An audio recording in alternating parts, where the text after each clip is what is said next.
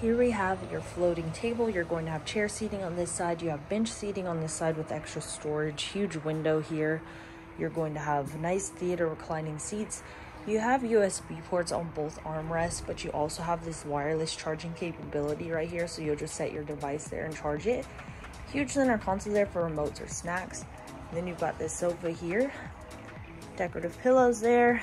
Nice little accent blanket throw right there. And then you're going to have couch table side storage, and if you pop up those little corner back pieces there, you do have a couple of outlets there to charge your devices.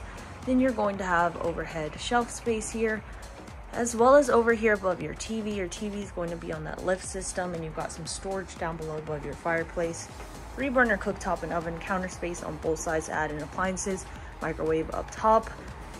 Right here you're going to have your trash cans, as well as a place to add in paper towels, so you won't have to take up the extra counter space. So you have more counter space here. You're also going to have this nice big stainless steel sink, gold faucet here, really nice accents throughout on all the handles and everything that you have here. Huge fridge here for your food items, and then you're going to have your pantry space located right here. So you've got plenty of room for everything, and then you have this additional hutch area here. You could turn this into a coffee bar if you wanted to. Got more storage up top, storage right here as well, so you'll have additional hanging closet storage, and then up top there you have more shelf space. Before we get into your bathroom, we're going to step into your bedroom where you have a queen size bed.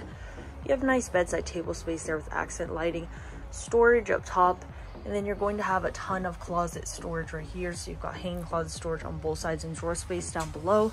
And then into your bathroom here, you have your sink where there's plenty of counter space. There's lots of room in here as well, so you have lots of leg room there with your toilet angled right here.